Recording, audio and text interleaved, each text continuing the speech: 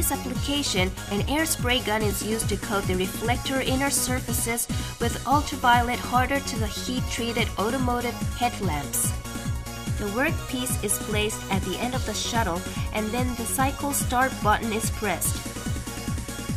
The shuttle transfers the part to the painting position.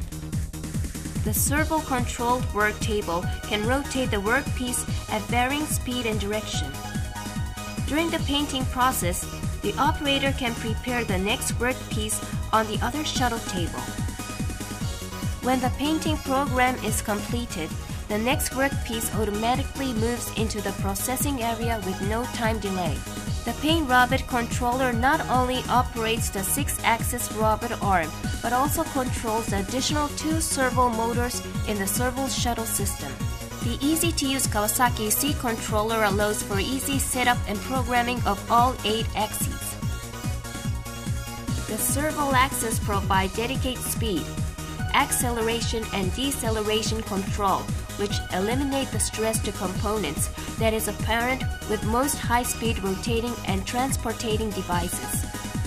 Kawasaki's high-performance painting robots utilize a compact wrist and smooth motion control.